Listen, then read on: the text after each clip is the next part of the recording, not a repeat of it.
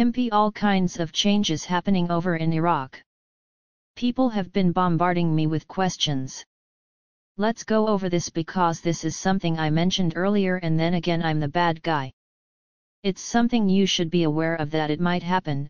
Take a look at the price of Brent crude, 74 a barrel.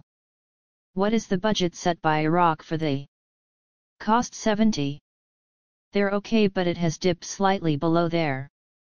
It's back up above 71, which is good, but man, that particular cost per barrel IMO I thought was too high, and I expressed my opinion back when they first did it.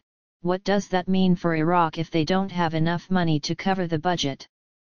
They're going to have no choice but to, yep, I'm going to say it, just like I warned you, devalue the Iraqi dinar.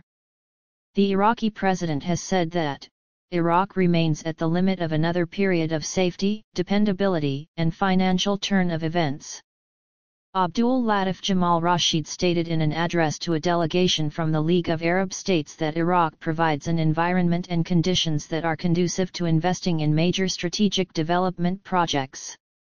Full articulation from the workplace of the Iraqi president, Rashid, President, Iraq's economy set to develop.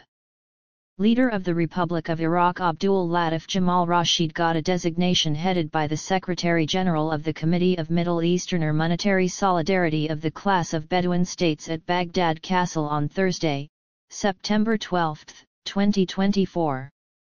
They discussed the need to address economic challenges through coordination with the relevant Iraqi governmental institutions and come up with a plan of action following an overview of the efforts being made to develop Arab economic growth. President Rashid highlighted Iraq's longing to keep encouraging financial and speculation collaboration with kindly states as a significant piece of the country's improvement plan. Any reasonable person would agree that Iraq offers an empowering climate and conditions for putting resources into major vital improvement projects, he said.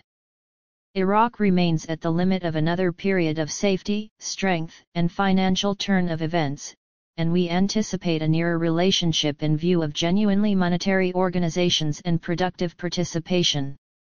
The visiting delegation thanked President Rashid for his vision for how the economy could be improved in the coming years.